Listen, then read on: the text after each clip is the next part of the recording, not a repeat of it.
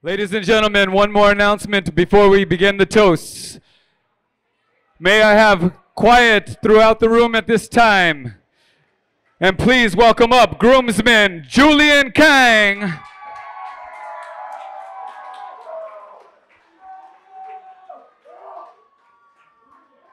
Hello, y'all. I'm Julian. So first of all, I want to give credit to my little critters over there, Oliver and Amelia, because you know what? 5- and 3-year-old kids, they ask really tough questions like, what's a bachelor party? Or why does daddy have to go with Uncle Kevin to a hotel for a couple of days? You know? But I think the hardest question so far was from my 3-year-old daughter, who asked, not who, but what is Uncle Kevin? All right. It's, as we all know, it's really hard to explain Kevin in G-rated terms. Right. But here it is. Kids, Uncle Kevin is a Pokemon. All right. You see, I've known Uncle Kevin here for more than 16 years now. And I've been truly fortunate to watch him evolve and level up, so to speak. I first met Kevin my freshman year at college.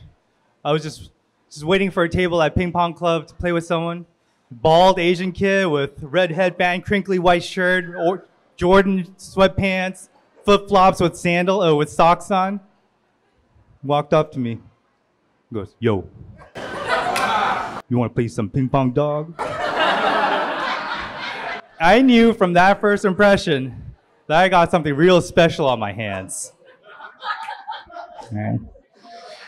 So initially, when I met Kevin's second form, he could only speak to me via interjections, like, yo, dog. This is also pre-Krystin, so he wasn't saying babe.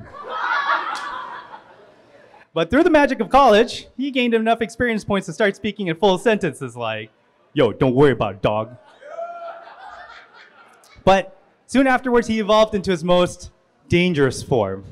I call this form Poker Kevin, because he inspired a generation of quiet Asian dudes into online poker stardom and subsequent academic ruin. But it kind of begs the question, though, how does a man who used to only speak in interjections gain such a cult following? We all know this, but the answer is, Kevin, you're a charming man. And just like Vin Diesel, he's a man of many talents and abilities. You know, but for some reason, he likes to hide them too, though. You know, like his piano playing, violin. You know. Also, Kevin's amazing at math, by the way. I hope you're very proud of him for that. He karaokes, he does musical improv now. But even after all these evolutions, I think the biggest thing for me, and we all know this too, is that Kevin, you're a very exceedingly genuine friend, a very loyal friend.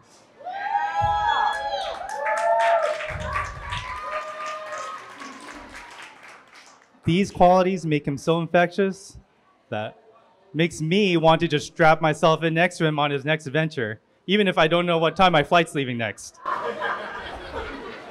So 3 weeks ago, I got to witness Kevin's bachelor party and his current form, Dr. Kevin. Part-time dentist, full-time party and trip planner, and hype man. Kevin, I know we haven't gotten to hang out much lately, but when I got to hang out with you, it's like all that time vanished, and it's just like when you, Dong, Lily, and I are stuck in your car just trying to find tennis courts, or you and Dong squishing me on Dong's bed. They're all good times, man. I have one last confession to make, though. And it's that I used to laugh at you all the time when you used to justify every crazy trip that we've been on by saying, yo, we're never gonna do this ever again, man. But it's true. You're absolutely right. And I think that it's only become more obvious to me as the years go by. And it's hard to convey just how precious and how meaningful these moments are to me. But I think the wise words of Ash Ketchum from Pokemon, the anime series, will do. Because you see, sometimes friends have to go away for a while. but a part of them will always stay behind with you.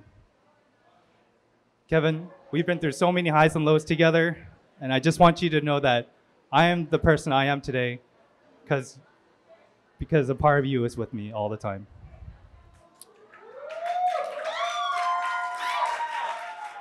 I love you, my strong kielbasa.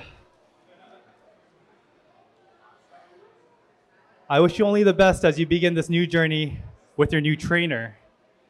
And I know that just as you've always been there for me through all my lows and highs, you'll be there for Krystin. I love you, buddy.